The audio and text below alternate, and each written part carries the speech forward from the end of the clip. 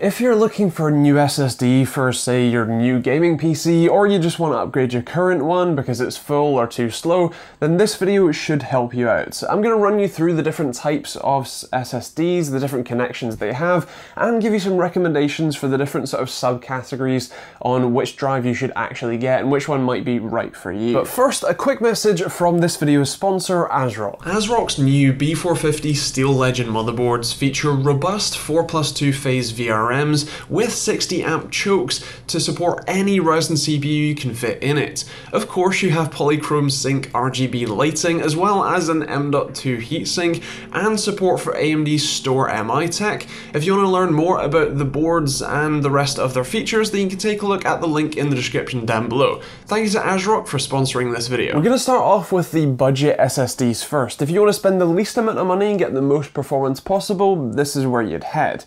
Now, these drives tend to use the SATA connection. That is just the way that the SSD talks to the rest of your computer, and in this case these are 2.5-inch drives. Now, SATA drives can actually come in the newer M.2 format, so do bear that in mind if you're planning on picking one up, but generally speaking, the 2.5-inch drives, the more standard style of drive that would fit in most laptops, for example, is generally a bit cheaper because they're a bit older, a bit more mass-produced and stuff like that, so that's what I'm kind of looking at here. So with that said, what sort of drive would I recommend here? Well, it's pretty simple, the Kingston A400. These drives are incredibly cheap. They're not the fastest in the world. You're looking at about 230 megabytes per second on writes, which really isn't fantastic considering SATA SSDs and the high end can do 500-600, but it's still very usable, very good for a sort of laptop upgrade kind of thing. And as I said, the price is incredible. You're looking at £26 for a 240 gig SSD, and you're looking at like £48 for a 500 gig, so really very impressive and definitely worth a look. If you want full SATA performance, maybe your PC is a bit old and doesn't support the newer M.2 format, which can get you a lot faster speeds, but you still want the best you can get, then the Samsung 860 EVO is where I would head. It's not the fastest SATA drive on the market, but it offers a fantastic balance between being incredibly fast, but also not too hideously expensive. It is about double the price of the Kingston A400, but you do get double the performance in reads and writes at over 500 megabytes per second each, so pretty impressive. When you move further up in the SSD market, you're going to run into quite a lot of these M.2 NVMe SSDs. Now, M.2 is the physical connector or connector type, whereas NVMe is how it talks to your PC.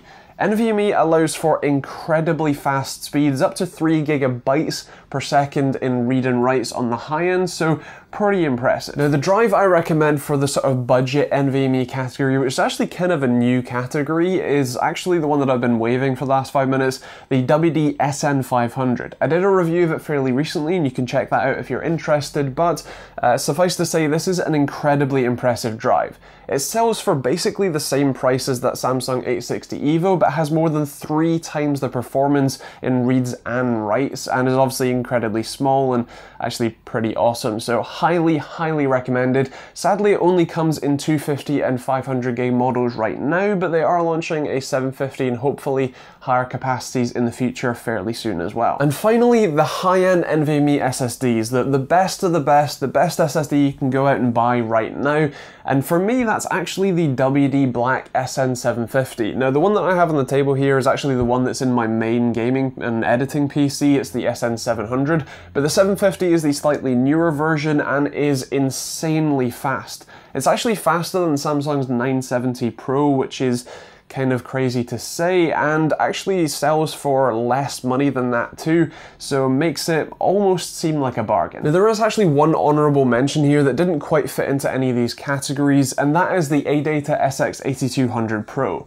It's about £20 cheaper than the WD Black SSD, but still gives you pretty similar performance, so if you maybe don't want to spend all the money on an SSD, but you still want one of the better ones out there, then that is a great shout too. As as always, links to everything that I've mentioned are in the description down below. If you want to check out pricing for these drives when and where you watch this, check out those links. I also want to thank ASRock for being this video's sponsor. If you want to check out their B450 Steel Legend boards, there's a link down in the description as well. And if you want to see these videos without any pre-roll ads, then you can check out the Patreon and subscribe to the ad-free tier and get these videos without any pre-roll ads. Otherwise, that is pretty much it. If you want to support the channel and keep me making these videos on a Monday, Wednesday, and Friday basis, you can hit that subscribe button and the bell notification icon, or check out the affiliate links in the description. They don't cost you anything to use, but massively help me out when you do use them. There's also hoodies and t-shirts like this one, or a load of other designs. There's plenty of videos over there, and otherwise, thanks for watching. If you've got any questions, leave those in the comments down below, and we'll see you all in the next video.